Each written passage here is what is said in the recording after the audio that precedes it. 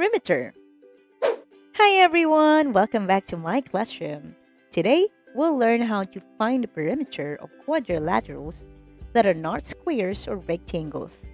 Are you ready? Let's go! Let's start with the story.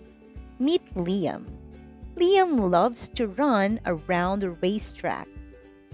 The sides of the racetrack are 45 meters, 40 meters, 35 meters, and 30 meters. If Liam runs around the whole track one time, how far does he run? To find the answer, we need to add all the sides together. So that would be 45 plus 40 plus 35 plus 30. And that gives us 150 meters. So Liam runs 150 meters around the racetrack. Did you know that this is an example of a perimeter? Now, what exactly is a perimeter?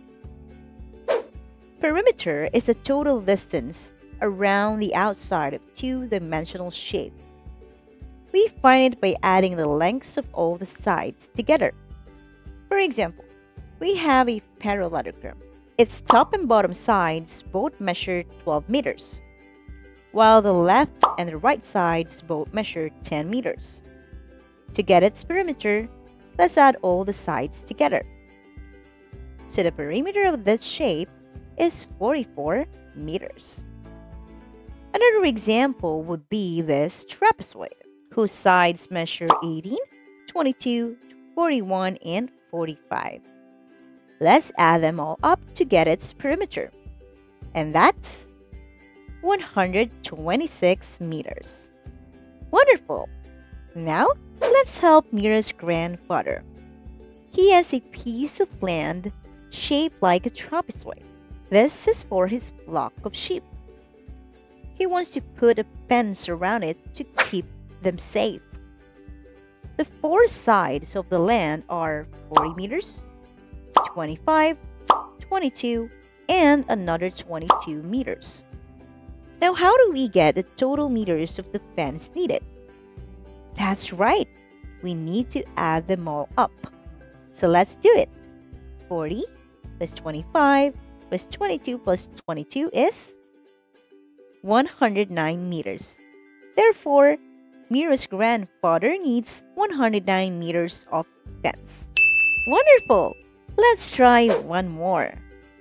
What is the perimeter of a quadrilateral whose sides are 45 centimeters, 20 centimeters, 36, and 25 centimeters?